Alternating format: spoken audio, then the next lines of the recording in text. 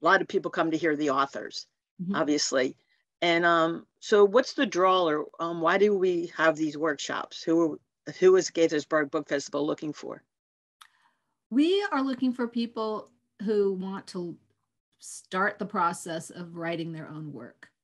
And that means any kind of work, poetry, fiction, nonfiction, short stories.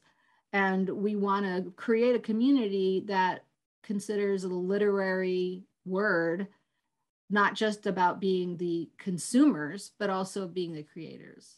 So we're trying to create a creative community. And through these workshops, we hope to start people down that road. We have a lot of political people this year who have written nonfiction books, political books, or memoirs. So that is actually very interesting because there's so much happening right now. One thing I would like to point out is we have a Spanish language workshop. It means it's going to be conducted in Spanish for native Spanish speakers to be writing in Spanish. So that is one of a big draw for the local community.